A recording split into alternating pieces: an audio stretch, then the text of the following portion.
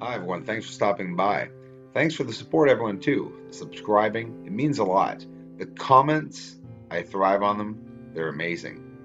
What are we looking at? Well, purple planet, red planet, blue planet.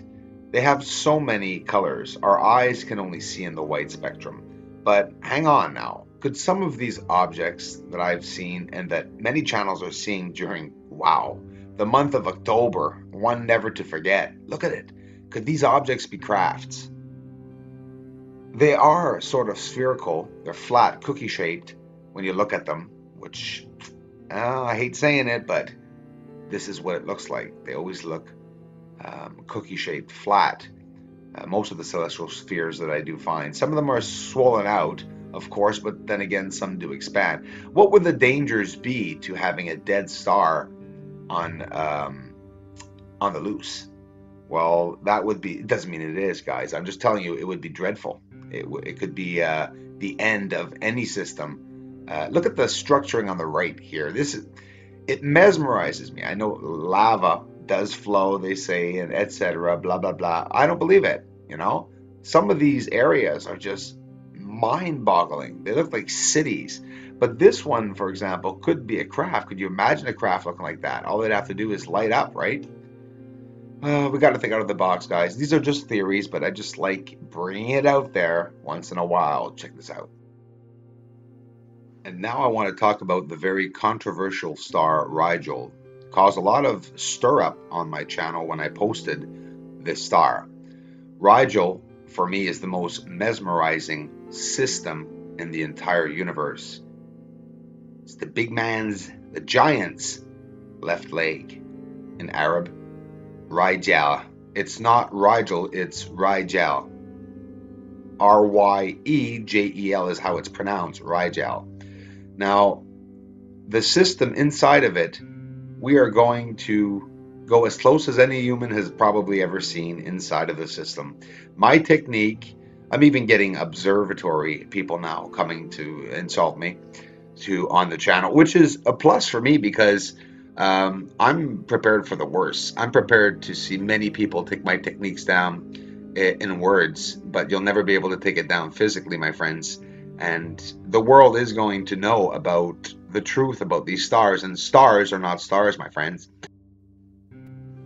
We're looking at a system possibly bigger than our universe in this one hole on the left side of Rigel Star.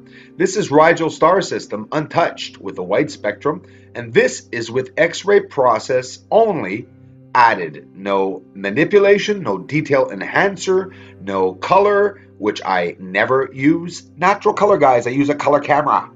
That's why I bought a color camera. We're not in the 60s. Colors, guys. Colors.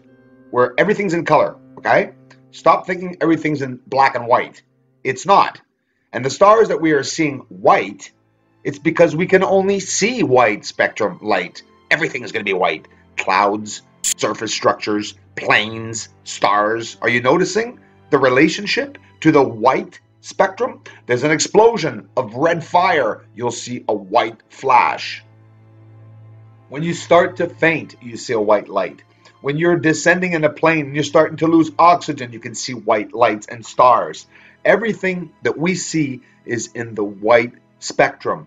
People are telling me it's hazy, it's cloudy, it's fuzzy. We're looking at structures. There's no haze, no fuzz, no obstruction, and our cone cells inside of our eyes are tingling, trying to grasp what image is in front of the eye. It's just literally trying to give us a picture, and it's not doing such a great job when it comes to stars and seeing the surface structures on the moon. This is why there is need for a new editing process, and it's what I'm doing, being able to show you people the real structures on the surface. But hey, it's going to be controversial. It'll probably go for many years. Not many will appreciate it, but the ones that do will profit from it because they will know themselves a part of the truth.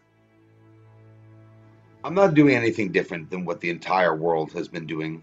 What we've been doing forever is trying to edit photos to make them look more realistic, right?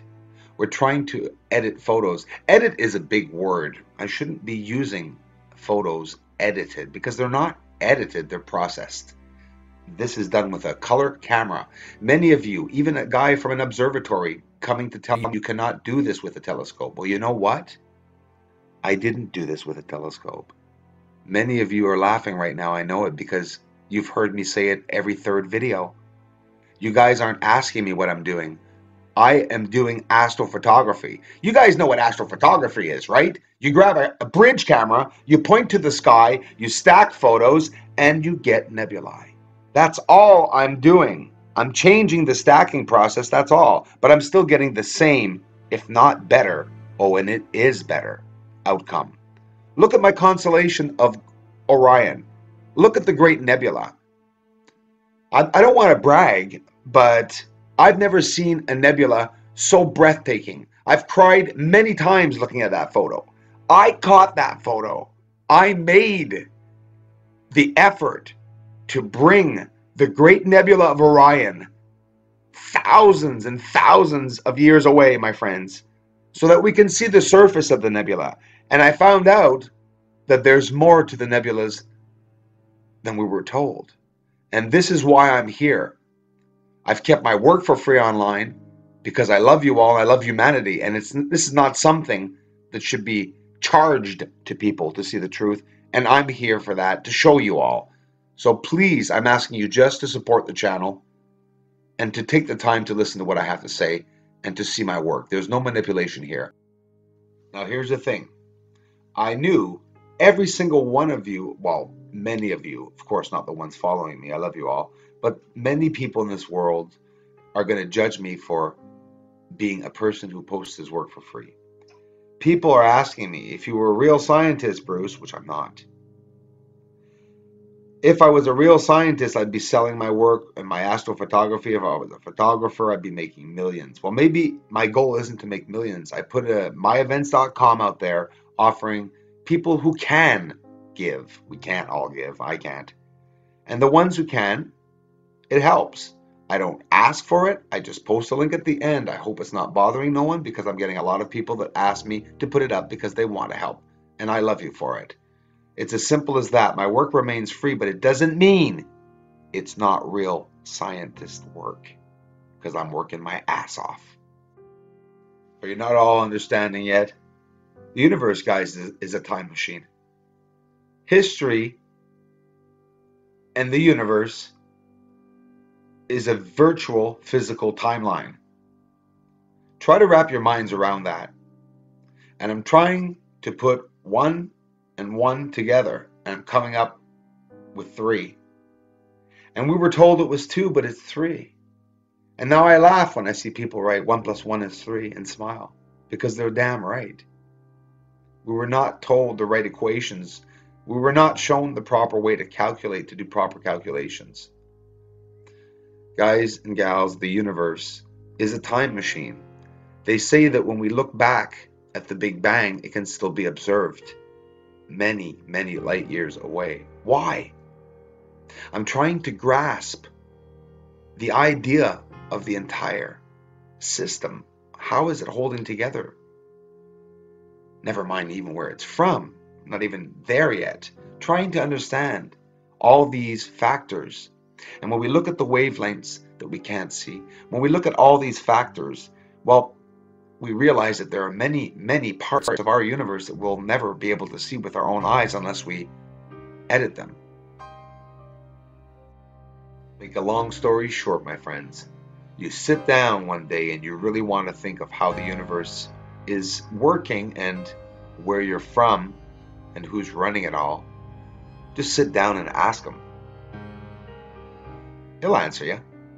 He answered me. I know exactly where I am, where my place is, and what I have to do.